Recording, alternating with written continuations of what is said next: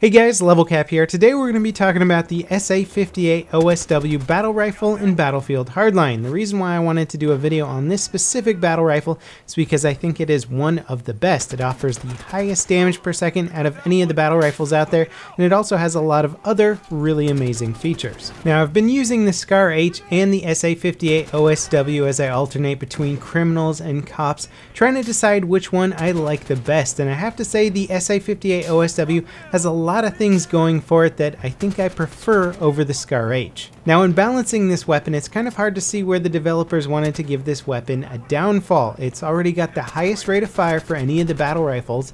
It's 650 rounds per minute. This might not seem like the fastest rate of fire, but battle rifles do 43 damage maximum. That's per shot, up to 20 meters away. This means you can almost two-shot somebody in CQB. If they've even had a little bit of damage done to them, you can easily two-shot them. If you get a shot in the head, you're guaranteed a two-shot kill. Now, of course, one of the downfalls to a slower rate of fire weapon is the fact that you're putting less lead out there, so there's less opportunities to actually contact with your opponent, and when there's people in close quarters moving around you quickly, you have to be precise with this weapon. I actually ran around somebody the other day as they dispensed an entire magazine from this weapon at me, missing pretty much every single shot. The minimum damage is getting upgraded to 25 after the next patch, which means you should be guaranteed a 4-shot kill at range, provided that you're not shooting people in the legs. Now let's pop up the Simthic stats here and look at some of the crazy awesome statistics for this gun. The first thing that you'll notice next to the orange rounds per minute is 840 meters per second on the muzzle velocity. This is insanely fast. I don't even know any guns in Battlefield 4 that had a muzzle velocity this high, let alone Hardline. This is the fastest shooting gun in Battlefield Hardline. That is, the bullets travel faster than any other weapon. That's including bolt action, sniper rifles, and whatever else you can think of. This doesn't actually make a whole lot of sense in terms of the type of bullet that this gun is shooting, or the length of the barrel, or really anything for that matter. I'm not sure why they gave it such a fast muzzle velocity. Perhaps that's a little bit of a typo, especially considering that the SCAR H has a 410 meters per second muzzle velocity, less than half the muzzle velocity of this weapon. So it just seems weird that a gun that is so similar in many ways to its other battle rifle counterparts has such an insanely high muzzle velocity by comparison. It actually does make me think that this might have been a little bit of a mistake. Now, we've also got an incredibly fast reload time of 1.8 seconds for the short reload, 2.5 seconds for the long reload. This again makes it the fastest reloading battle rifle of the bunch. So let's see what we have here. The fastest rate of fire, the fastest muzzle velocity, and the fastest reload time with the exact same damage model as the other battle rifles out there.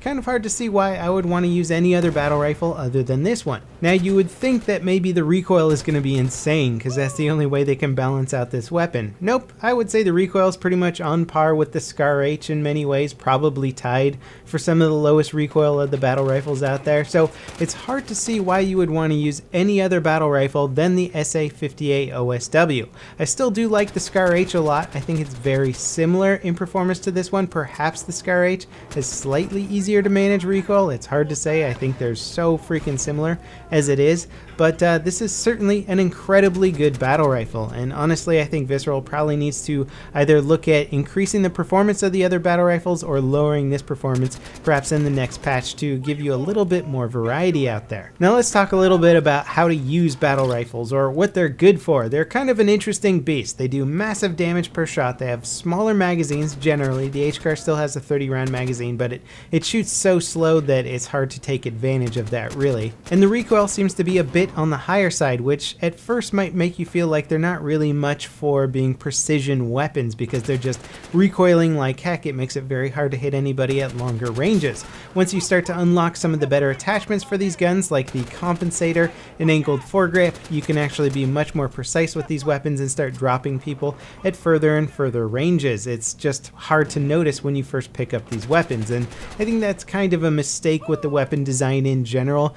Guns shouldn't be impossible to use when you first grab them. They should actually be somewhat decent, when you first start using them and then get better as you start applying the attachments. But anyway, if you put in the time with these weapons, you get 90 kills, so you can get your underbarrel attachment and your barrel attachment. You will start surprising a lot of the assault rifle users out there, so you start to out damage them. Now, without question, the Enforcer class is much more powerful when you're playing around your teammates for multiple reasons. One, you can't heal yourself, so being close to operators where you can either steal med bags from them or just operate off of the med bags they throw down will help you get back up to full health. It'll also give you more points when you're dispensing ammo and giving it to your teammates. So you have the obvious team benefits there, but if you're playing with teammates and you're grouping up on enemies, if your teammate does even a slight amount of damage to your foe, you can now two-shot them. So this battle rifle becomes so much more effective when using around teammates who are doing at least a little bit of damage to your opponents.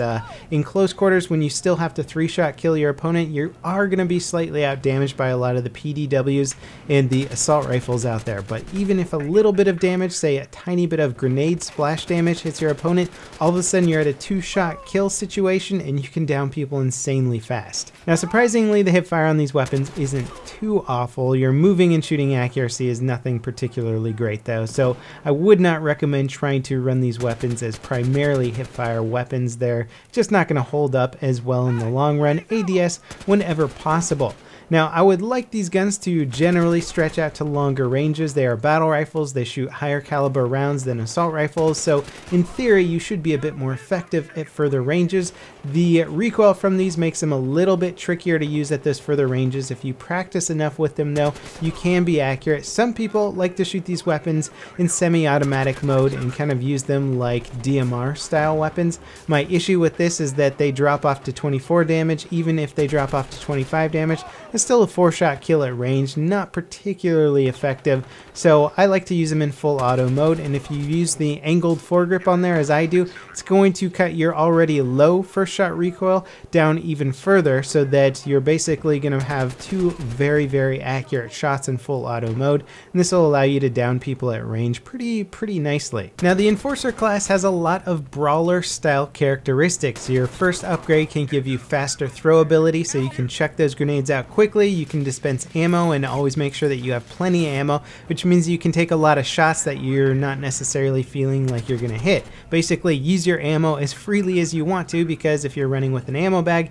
you'll get as much as you want. And you will run out of your battle rifle ammo fairly fast, so I recommend running with an ammo pack. You can also use that riot shield. I love running the riot shield on my back just in case somebody sneaks up behind me, especially with the current status of TDM spawning. There's going to be people behind you all the time. I can't tell you how many times the riot shield on my back has actually saved my life. Perhaps when they start messing with the spawning system a little bit more, I won't run with it as much and I can be free to use other things like gas mask and gas grenades. That's a great thing to run with the Enforcer class, especially when you get that quick throw ability. Now you get that sort of brawler effect, and a little bit of damage from those gas grenades can allow you to again two-shot your opponent, so that again will work really well in harmony with the battle rifle. Anyway, the SA-58 OSW is a beast of a weapon, my favorite battle rifle so far. I would not be surprised if Visceral is going to nerf this weapon, or at least make the other battle rifles better in comparison. We already know the HK and HCAR are getting some upgrades to try and compete.